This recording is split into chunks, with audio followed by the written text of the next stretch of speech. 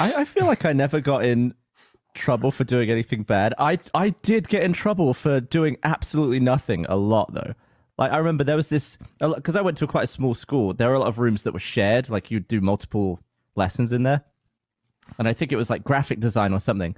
And the room had a closet, and the teacher was very clear. He was like, never go in this closet. This is for teachers only. It should remain locked at all times. If I ever see one of you in there, it's going to be big trouble. Maybe they had chemicals in there or something for something else. And then in a different class in the same room, a different teacher told me to get something out of there. And I remember thinking, like, I'm not supposed to go there. And he was like, yeah, just take the key, get this, here's where it is. And I was just like, I don't have the security clearance to do this. In the back of that closet was a window. And I was in there, like, finding this thing.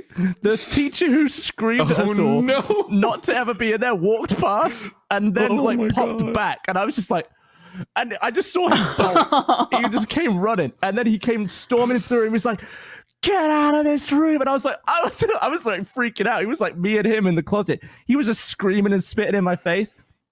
And I just remember thinking, that is just really unfortunate timing. I've been put into this position by someone else. I'm getting bollocked. The only reason I didn't get detention is because the other teacher was like, no, I told him to. Yeah, but your greatest fear happened.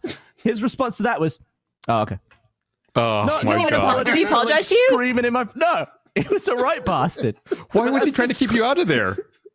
I don't know what he was stashing in there. I don't know what he had. Maybe a secret drug cook or something. Illegal things on his computer. Yeah. In chat, Fofo says that was his drug closet. Yeah, doesn't surprise me. Yeah, I mean, surprise me. Yeah, we had a closet like that in my chemistry lab, where it's like you weren't supposed to go in there.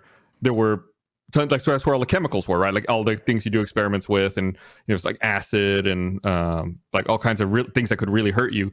Then for some reason, on the last day of school, our teacher was like, "Yeah, you can go in there, look around if you want." Like, we weren't allowed in all year. Then the last day, it was like, "Oh, okay." Then we like everyone went in. It's like, "Yeah, this is really dangerous. None of us should be in here." Yeah, why didn't they do that in the first place as a learning experience to be like, "See, like, this is dangerous. You don't want to be in here." Okay. It's just crazy how differently you, I guess.